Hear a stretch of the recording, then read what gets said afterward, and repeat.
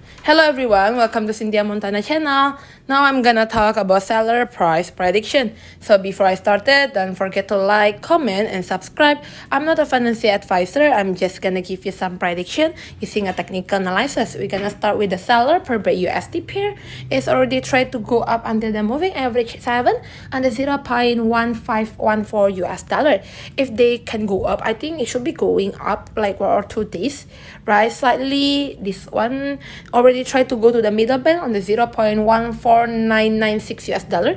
If they can break up until 0.17513, then it's trying to go push it above it, right? The next one is we're gonna go to the 4-hour chart. Basically, is having a correction like previous already 16 hours, and now correction, little bit correction.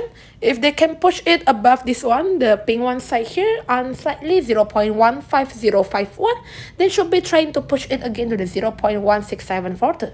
For the RSI stochastic, still on the really natural position, not overbought, not oversold, so still having opportunity to go up and getting higher on the seller per bay US.